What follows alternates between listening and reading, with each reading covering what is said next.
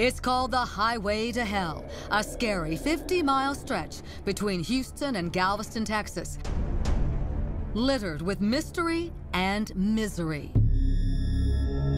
It cuts through a mix of murky swamps, old farms, and abandoned oil fields, making it the perfect dumping ground for dead bodies.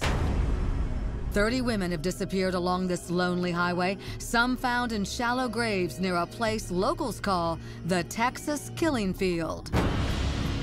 They are mostly young, pretty, and brunette. For years, police have wondered if it's the work of one sadistic serial killer or a handful of evil copycats. Jan Bynum keeps a yellow ribbon in the front yard of her home in Farmers Branch, Texas. Her daughter, Kelli Cox, is one of the missing. I've said for years, I will not give up hope until there is absolute proof that she's gone, that she's dead. I won't. Kelli, a young single mom who just happened to be a pretty brunette. She was a pretty amazing young lady. She was very focused, had a plan. Kelli spent her morning studying at the University of North Texas and the rest of her days being mom to daughter Alexis. Having a child that young is not ideal, but she didn't let that stop her. July 15th started like any other for Kelli. It was a school day. Her uncle snapped this picture of Kelli and Alexis moments before they raced out the door. I said, well, I love you, honey. Have a good day. I'll talk to you this afternoon. Those were my last words.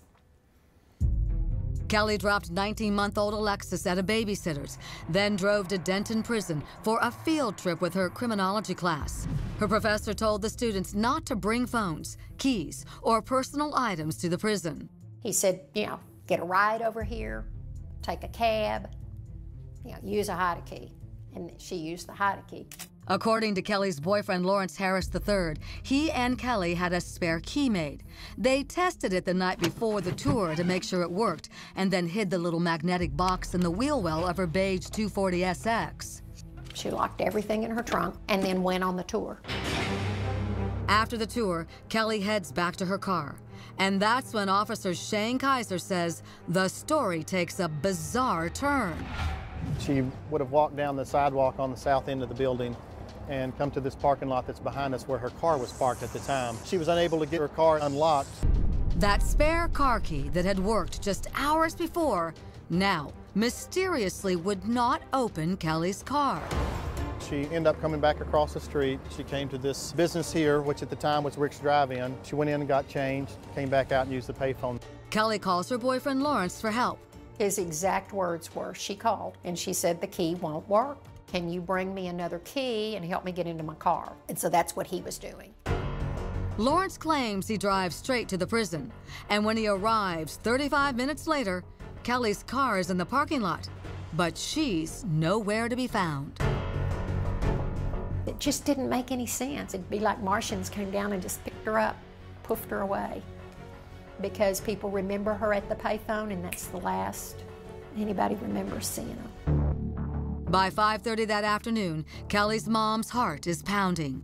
I knew absolutely, without a doubt, that there was something wrong, because that's when she had to pick Alexis up at the babysitter. Police begin questioning those closest to Kelli. We're going to look at anyone that she may be seeing, any close friends that she spends time with, and her boyfriend was one of those.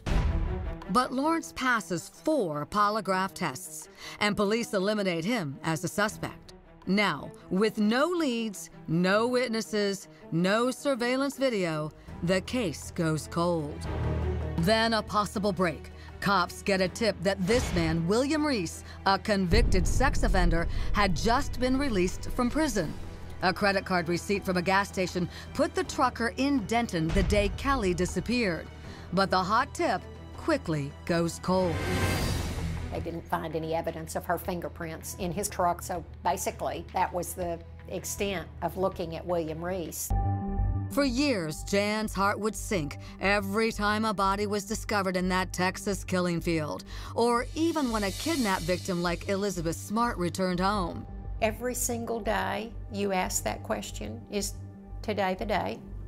that she's going to come through the door, she's going to call on the phone, or the police department's going to call, and we have answers. But the hardest part for Jan was explaining to little Alexis that her mommy is lost.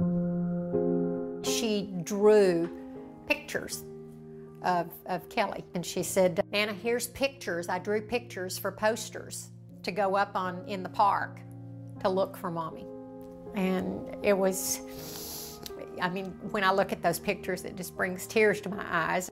I would just tell her I love her and I missed her. Then, finally, this February, almost 19 years after Kelli disappeared, police finally make that terrible call to Jan, and a familiar face comes back to haunt her. He said, yes, it is, William Reece who we're looking at. Yes, the same William Reece cops originally suspected all those years ago. He's serving 60 years in a Texas prison for kidnapping a woman. DNA has just linked him to another murder in Oklahoma. Reece's attorney, Anthony Osso, says his client doesn't want to face the death penalty and offers to tell cops where he buried the bodies of two missing young women, Jessica Kane and Kelli Cox, if they agree not to execute him.